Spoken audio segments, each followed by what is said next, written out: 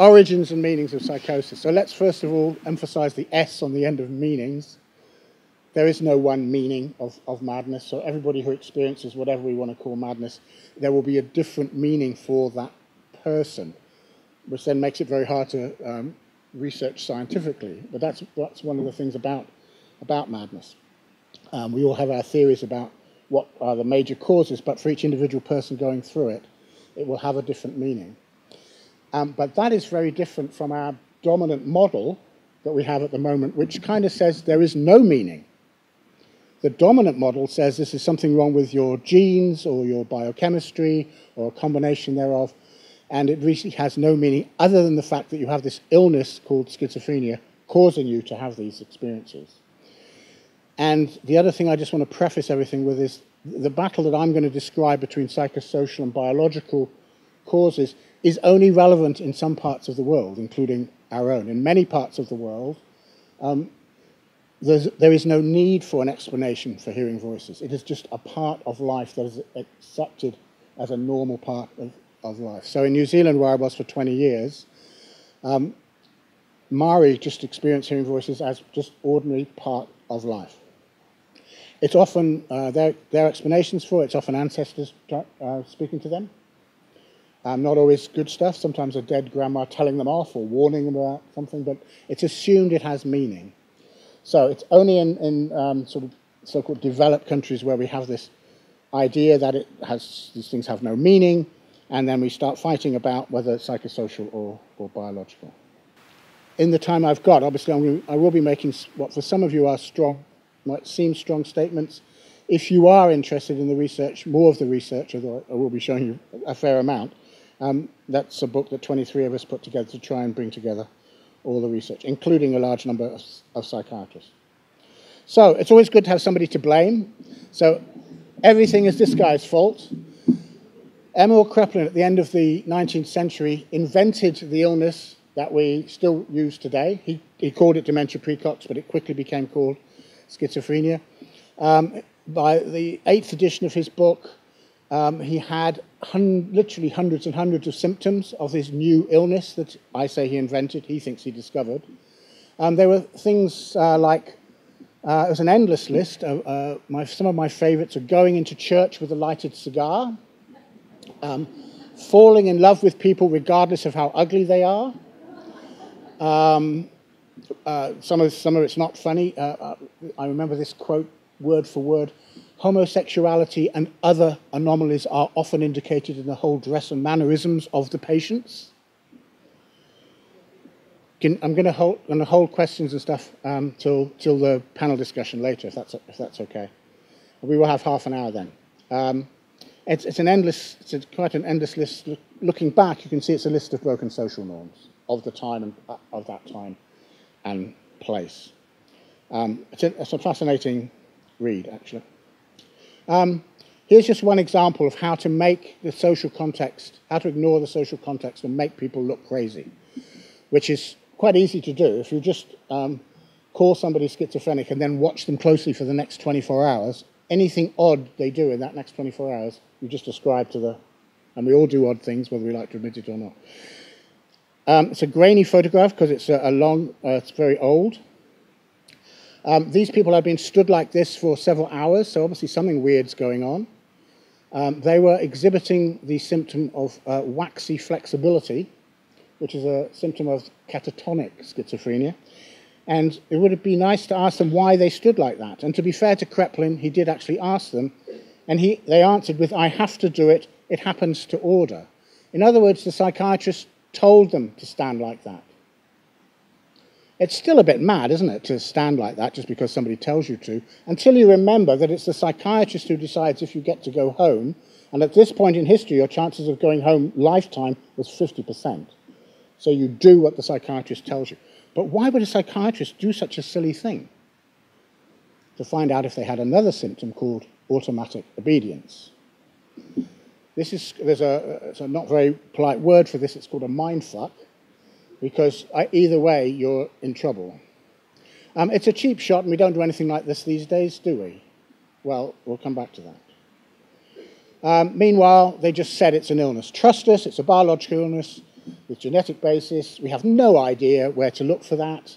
We've got no evidence to support that claim, but trust us, it will be discovered later, which is a great clause. Anytime you want to make a ridiculous statement and you have no evidence for it, just say later. Give me the evidence later.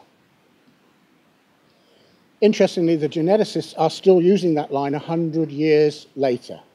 They're always on the edge of finding the genetic basis for schizophrenia, depression, or anything else. But my favorite one was in 1997 when they discovered the gene for unemployment. But that's another lecture. They're still saying, give us more money, we're nearly there. We will discover it later.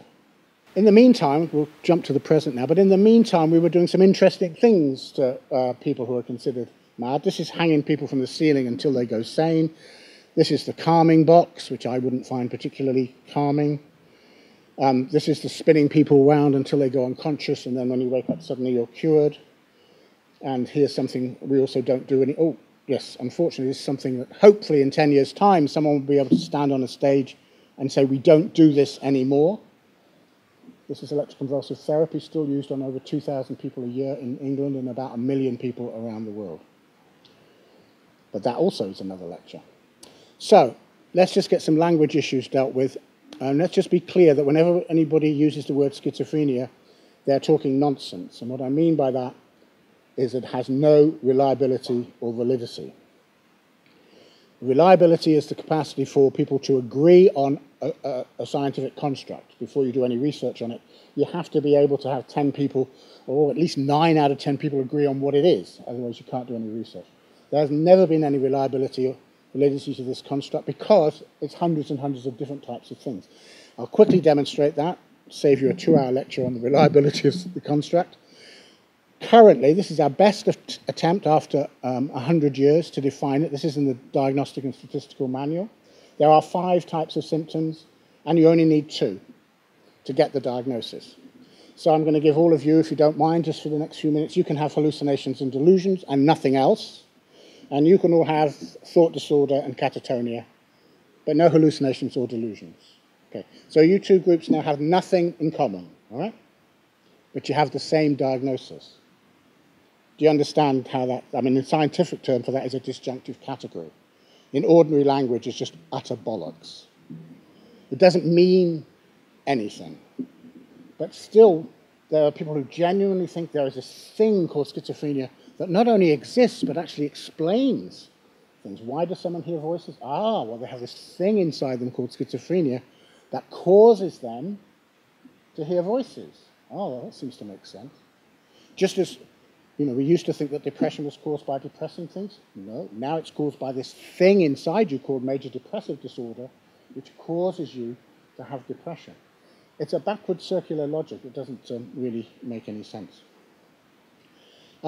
Quickly, before we go on to the actual causes, what does the public think causes mental health problems? In every country except one, we'll come back to that one, when you do surveys of what causes schizophrenia or psychosis or whatever you want to call it here in Voices, they say psychosocial events.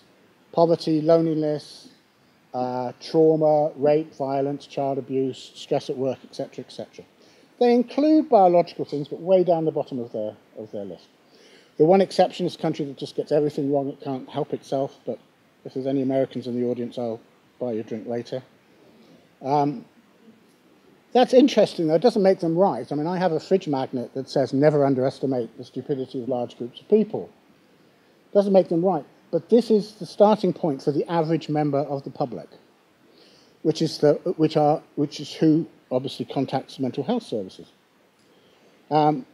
People with a diagnosis themselves of schizophrenia or psychosis, psychotic disorders, have an even stronger psychosocial model. Here's just some examples of how strong the belief is that what's caused my problems, my hearing voices or my being paranoid, is that bad things have happened in my life.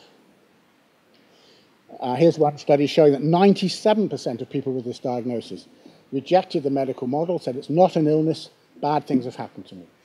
And the researchers immediately called that lack of insight.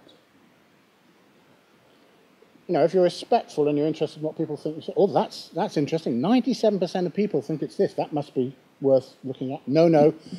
that means you're wrong, and not only are you wrong, but lack of insight is a symptom of the illness that I say you've got and you say you haven't got. Mindfuck number 2. Talk your way out of that one. And the more you insist, no, no, no, doctor, the more they say, see? And this is a real laugh or cry moment at the bottom. They have now named this lack of insight, this disagreeing with your psychiatrist, they've given it a fancy name called anosognosia, to make it sound like a medical thing, and they found which part of the brain causes you to disagree with your psychiatrist. Yeah, I don't. Is that funny or is that just pathetic? I don't know. Meanwhile, this needs updating, and it's probably a little better by now, but this is back in 2004. 0.4% of psychiatrists agree with the public.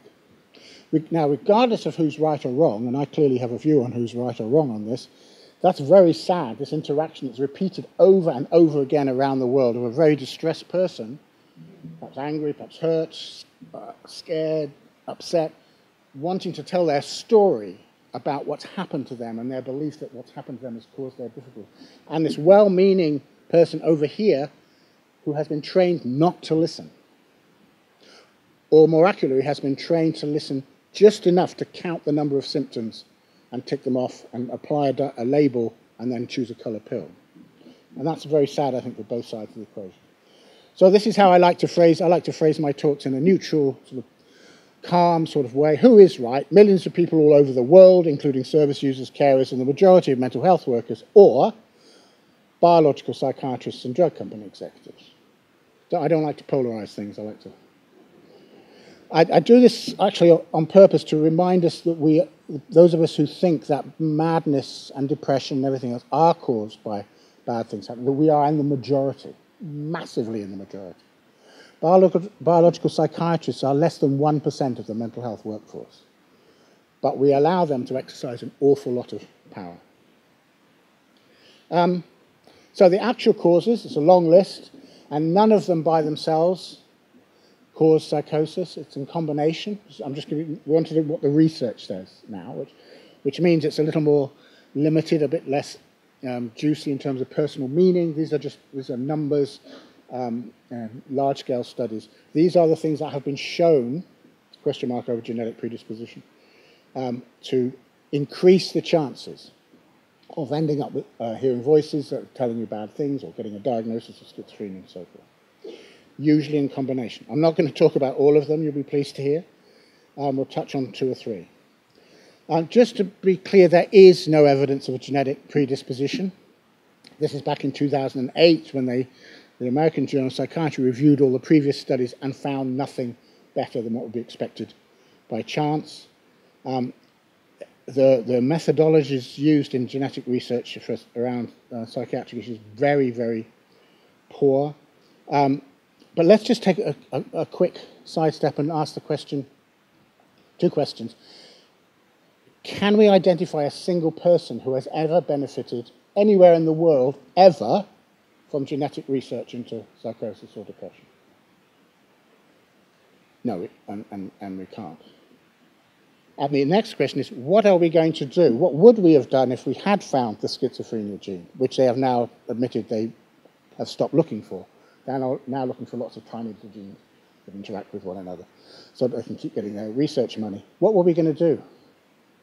Do we want to narrow the gene pool somehow so that these people are not part of society anymore? Well, in America, there is genetic counseling that sits people down with a diagnosis of schizophrenia and suggests they might not want to have children.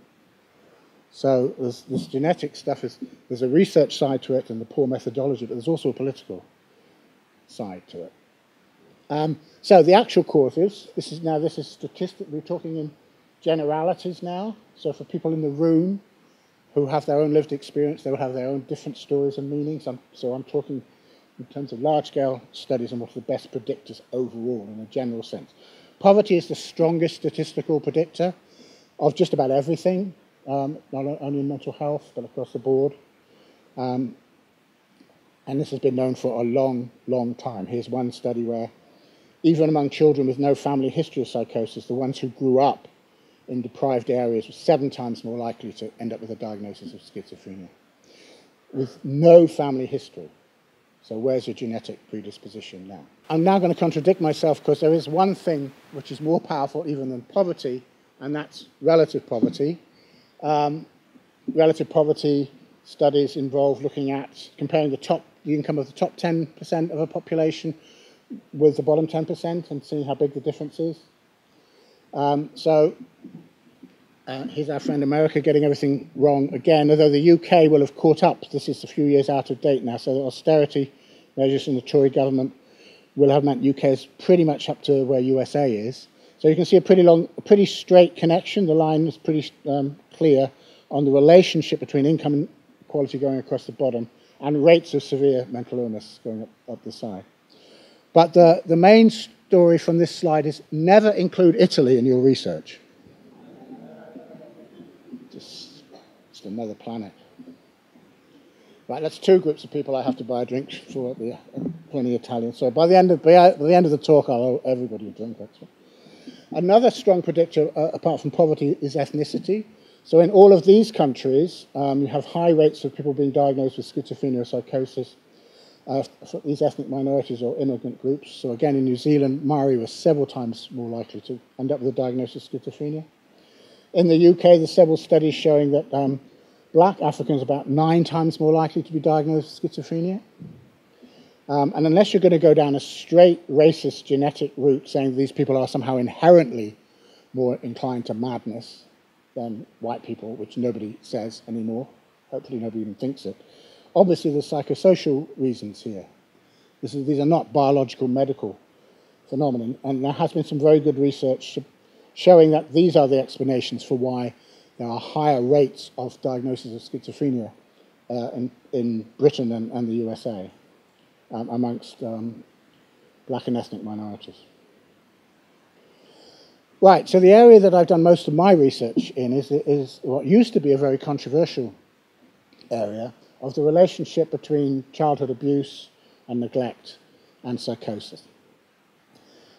Not so controversial anymore. The people who attacked us most severely at the beginning are now saying, what's the big deal? We always knew that was the case, John. There's nothing controversial here. But I can assure you 20 years ago when we started doing this sort of research, there was quite an uproar.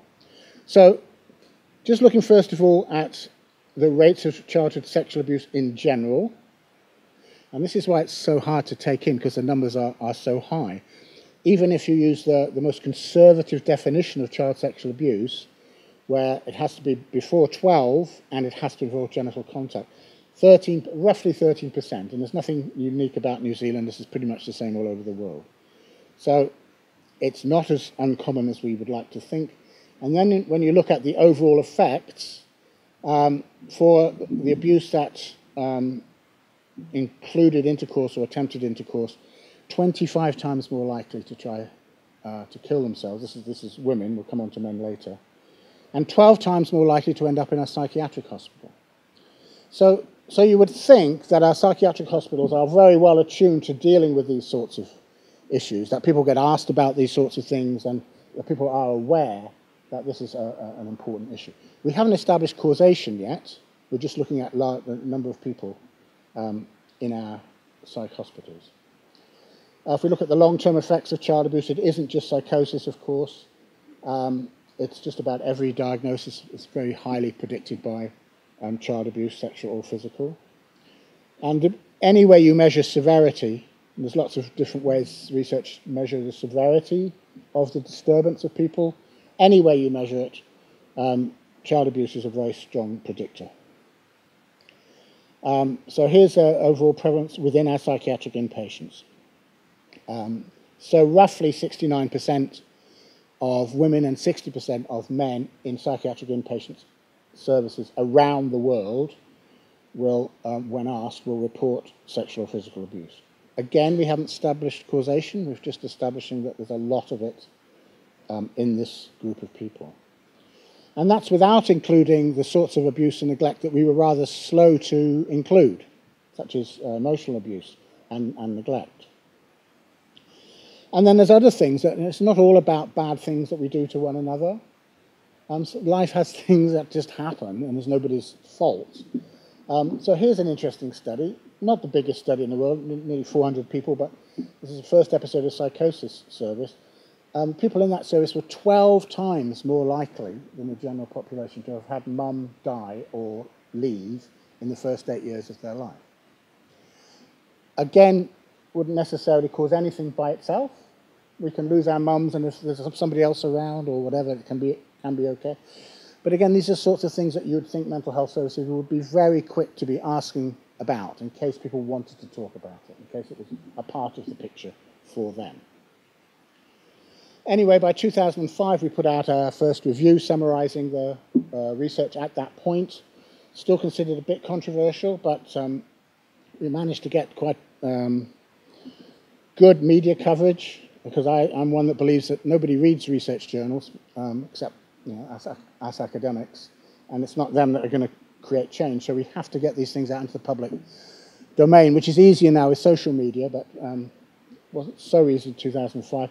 So we had, I'll just read you one, and the USA said, the cumulative impact of this research has swayed opinion in the profession's highest echelons. And I can remember us all sitting down the pub and thinking, that would be nice. One day, but we are getting there. Some people said, not enough research yet, which is fair enough. At that point, there was only about 1 or 2 studies every year. Now there's one every week. I can't keep up. I don't even follow it anymore, the relationship between child abuse and psychosis. Here's one. This is naughty on my part. This is called cherry picking. This is the one I like to present at psychiatry conferences. It's a large study, 8,500 people, but it looked at 5 types of childhood adversity: sexual and physical abuse, and emotional abuse, and physical and emotional neglect. And the people that were unlucky enough to experience all 5 of those types of abuse as a child were 193 times more likely to end up with a diagnosis of psychosis. 193 times. And then rather naughtily, I like to ask the psychiatrists to come up with any study that comes anywhere near the strength of that sort of finding in terms of their biological theories. But that is cherry picking. Let me show you what the overall, in a minute I'll show you the overall picture. It's not 193 times when you put all the studies together. Here's one more review. It's just a nice little story behind this one. This is a new journal that came out in 2008, very biological. I was amazed when they emailed me and asked me to do an update of our review on childhood adversity and psychosis. I said, no, it's out there now. People will either get it or not. I can't keep saying the same thing over and over. And they persuaded me. They emailed me and said, this journal goes for free to the 10,000 psychiatrists in America who are most involved in treating schizophrenia. Now, when you have the grandiose delusion, as I do, that I have been sent by God to save the human race from biological psychiatry, that's a very hard kind of thing to turn down. So I said, all right, I'll do it. And then I thought, that's bullshit. They can't know that. How do they know that I've been conned? So I emailed them back and said, how do you know which 10,000? And they said, easy. The drug companies send us every year a list in rank order of how much antipsychotic medication each psychiatrist in America has prescribed. That's how good the drug company research is. That's what we're up against. Anyway, to cut this story short, or I think in terms of establishing the relationship anyway, although there's, people who aren't on board yet will never be on board, their minds are just too closed, because the evidence is so clear. 2012, we did the first meta-analysis, which is it's like a literature review with rules. There's only certain studies have to be very good to be included. That's what it looks like. I won't bore you with all of that. You have to be to the right-hand side of the line for it to be, and not cross the line for it to be significant. But here's the way, to summarize that. There were 41 studies that met the criteria that were really rigorous studies. And overall, people who had suffered childhood adversity were 2.8 times more likely to develop psychosis. That's after you control for all of the other possible things that might have contributed, like poverty, gender, location, or everything else. So there's the 6 types of adversity that we looked at. And it was good to see that there are some studies of bullying by now, because teenagers these days are exposed to a lot more types of bullying than we were when we grew up, or I was when I grew up, so that's an important factor. So I think we've pretty much established now what patients in psychiatric hospitals knew all along, and it's only some professionals and some academics didn't know that bad things happen, and that's what drives you crazy.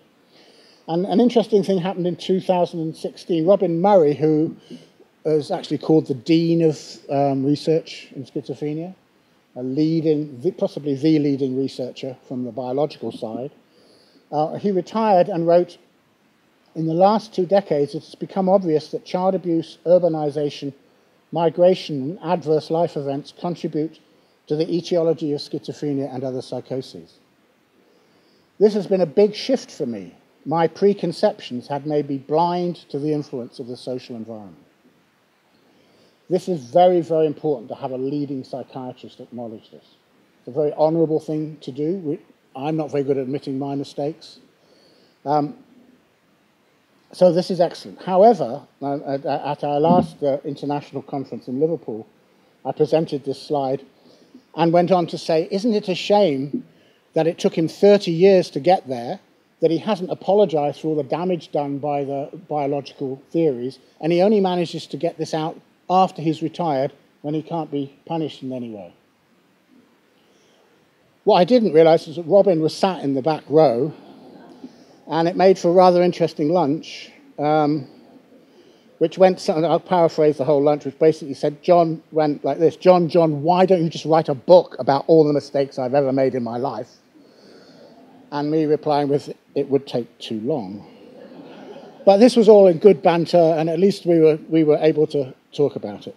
That doesn't take away from the fact that this is a very valuable thing, because psychiatrists sometimes, like all of us, are more likely to hear or believe stuff from within our own in-group. We're not so good at hearing stuff from strange groups like psychologists or non-doctors or patients or anti-psychiatry people. That's a great label, isn't it? Anti-psychiatry, it's beautiful. It's such a wonderful label. This is what they do best. If anything they don't understand or frightens them, they apply a label, and then they think that label has explained what they don't understand.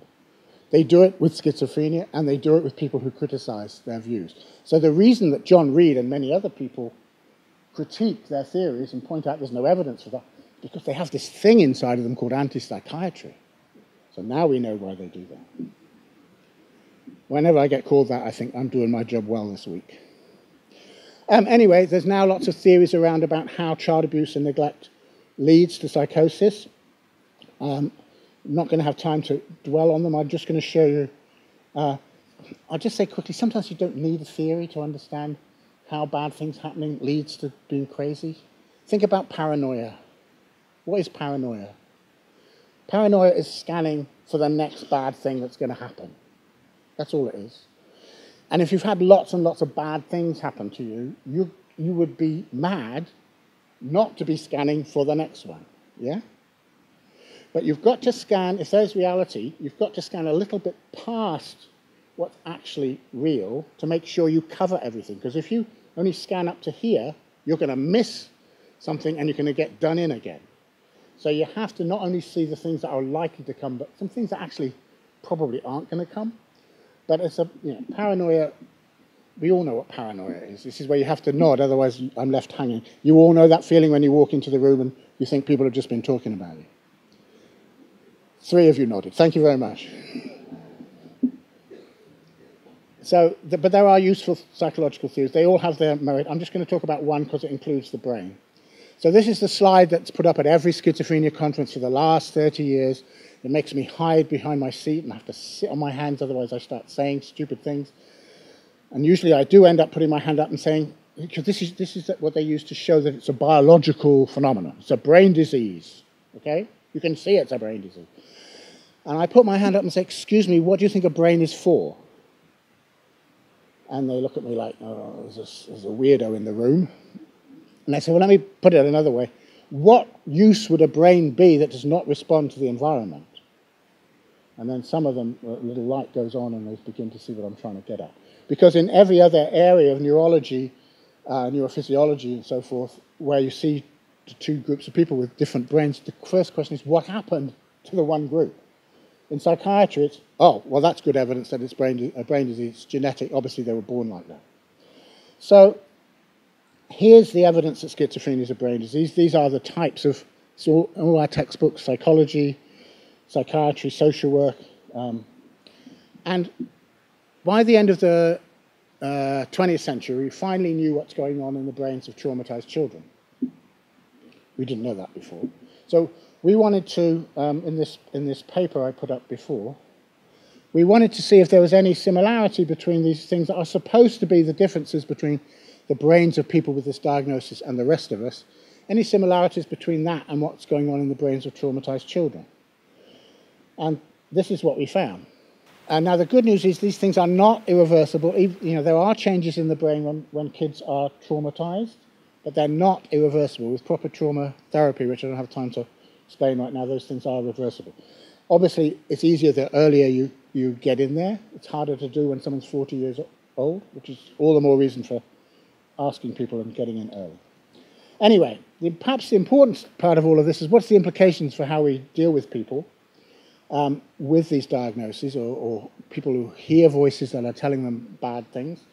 And this is all quite obvious, probably, to people in this room. Sometimes I have to explain this to medical doctors or psychiatrists, but it's probably clear to all of you. It's important to, when we talk about treatment, it's important to know the limitations of the main treatment that we're currently using. 95 to 99% of people picking up the diagnosis of schizophrenia will be put on antipsychotic medication within 24 hours. If we had a research-based approach, that would be an absolute last resort. And this is why. This is a Cochrane review of risperidone, which is the, one of the most popular antipsychotics. And Cochrane reviews are what you turn to if you really want to know the truth. If you want to know the truth about antipsychotics, you don't go to the drug companies, and perhaps you don't go to John Reed either. You look at a Cochrane review because they are the most respected, neutral, thorough, evidence-based approach to the literature. They say risperidone appears to have a marginal benefit in terms of clinical improvement compared with placebo in the first few weeks of treatment, but the margin may not be clinically meaningful. Now, you may not know that in drug trials, the term clinically meaningful has a very clear definition. It means, can anybody see it? Because you can reduce people's symptoms on a 0 to 100 scale by 3 or 4 points, but if the patient, the doctor, and mum and dad, and the nurses, nobody can see it, then it's not clinically meaningful. And then it goes on to say that the global effect suggests there is no clear difference overall between risperidone and placebo. I'll just let that sink in for a minute.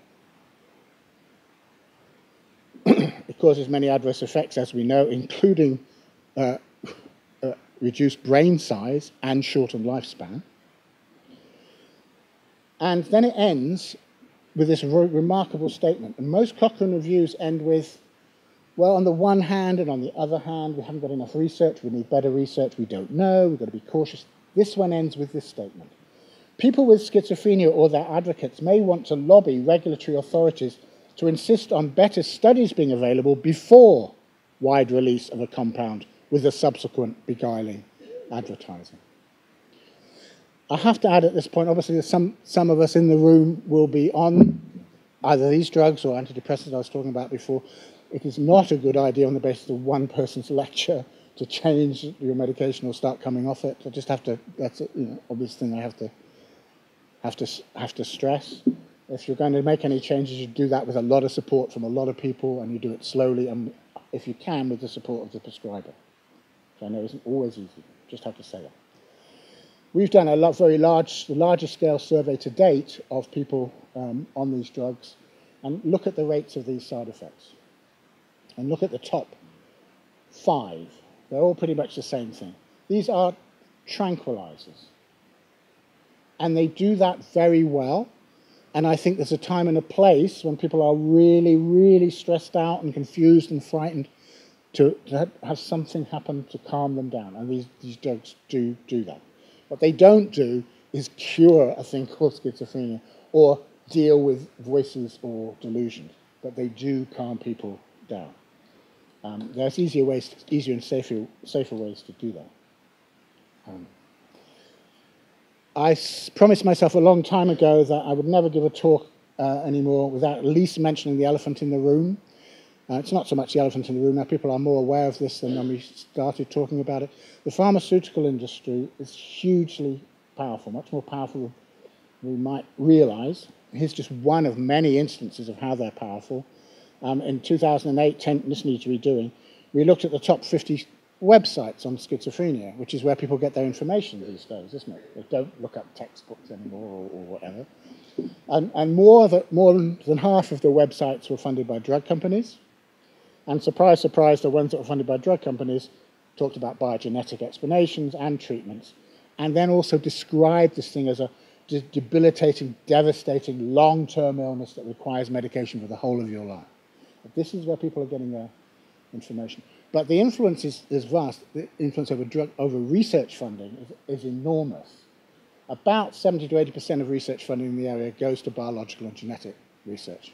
It's very hard to get any research into the sorts of things research funding for sorts of things I've been talking about. But they work very hard to do what they're supposed to do, which is to increase profit for their shareholders. They do a good job.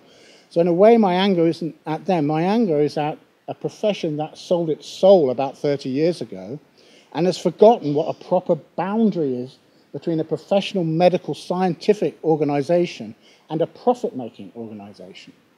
Most psychiatric journals are funded by the drug companies, for instance, but I get a bit agitated about it, so I'll move on and talk about a couple of heroes from psychiatry, some very brave psychiatrists. Here's Stephen Sharfstein, a little while ago now, head of the American Psychiatric Association, the most biological mental health system in the world in America, although Australia is trying to catch up, but there you go.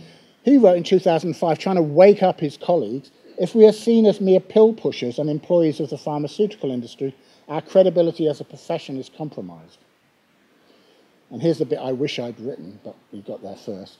As we address these big pharma issues, we must examine the fact that as a profession, we have allowed the biopsychosocial model to become the bio model. Meanwhile, here in the UK, his counterpart, Mike Shooter, put it a little bit more succinctly.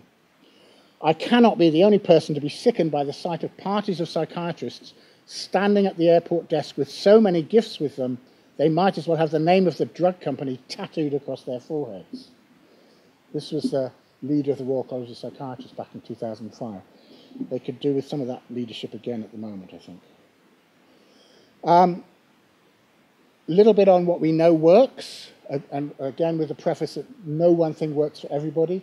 From a research point of view, cognitive behavior therapy done well, with a focus on helping people reduce stress and improve quality of life, rather than getting rid of the voices, which nothing gets rid of the voices. Anyway, CBT for psychosis is very effective, but here's an interesting twist. Some researchers have gone back over some studies and looked at which bit of CBT works. What's the effective ingredient?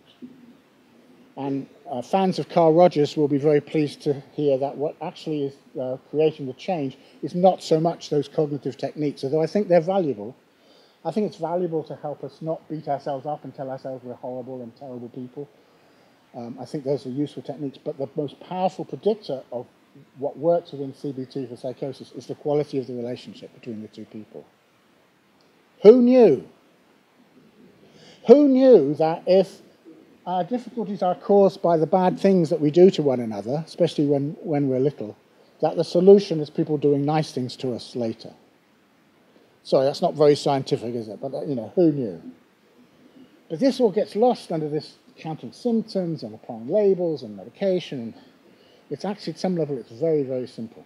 So this is just my nod to Soteria House, because I know Soteria House has been involved in organising this. We've known for a long time what I just said, what Carl Rogers talked about. Lauren Mosier set up Soteria House and demonstrated with very clear research that putting people in houses rather than hospitals, houses where there are people who can just be with, just sit with, not try and fix or do anything to, just be with people. That works far better than all our medical and psychological expertise. And a later day version of that, in some ways, open dialogue, also works. In the interest of time, I'm going to skip this section, which is actually about whether we're asking in mental health services about abuse and neglect. So I'll tell you, no, we're not very much, and nor are we responding very well when people do disclose. So I'll move to an end now. We started with a villain, so I'm going to end with my hero. Unfortunately, my hero is somebody who looks exactly the same if you turn his head upside down. But we won't do that because that would be making fun of George, and he's really rather a wonderful person. He spent a lot of time, he was president of the American Psychological Association, spent a lot of time telling us psychologists off for being at the bottom of the cliff, constantly being at the bottom of the cliff. It's too late. He did understand, of course, that therapy for people who have been through terrible things is absolutely necessary. You say, where are you clinical psychologists and the rest of you who know? You know what causes these things. You are witnesses to it on a daily basis. If you ask people and if you listen, where are you advocating for preventative service, for reduction of poverty, for making children's lives safe? Where are you? And he put it like this. Psychologists must join with persons who reject racism, sexism, colonialism, and exploitation, and must find ways to redistribute social power and to increase social justice. Primary prevention research inevitably will make clear the relationship between social pathology and psychopathology, and then will work to change social and political structures in the interests of social justice. It is as simple and as difficult as that. But I'll end and give the last word to some service users. I'll just set the scene for that. When I first arrived in New Zealand, God, it was 25 years ago, I worked on an inpatient unit, and nobody, surprise, surprise, was being asked about abuse or neglect or very much of anything. The nurses and psychiatrists were very open to the idea that we should be doing that.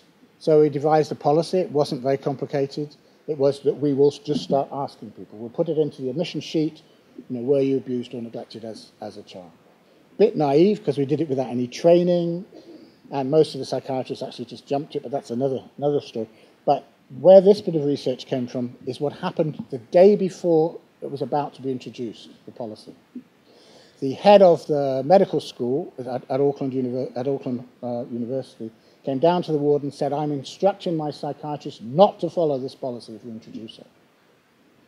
For three reasons. The first one was the fun one. Psychiatrists aren't bound by policies anyway. Imagine the head of nursing saying that. Anyway.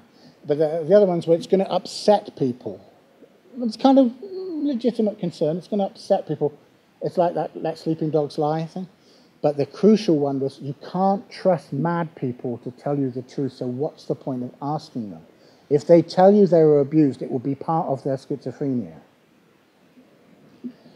And just so you know, there's very good research to show that there is no higher or lower rate of false disclosures around these things amongst people with this diagnosis. It's important to know that. Anyway, we countered that with a rather crude survey of, I think it was about 90 people who had been in services longest in Auckland, and we asked them a simple question: what do you think about the idea of everybody being asked about abuse and neglect as they enter mental health services?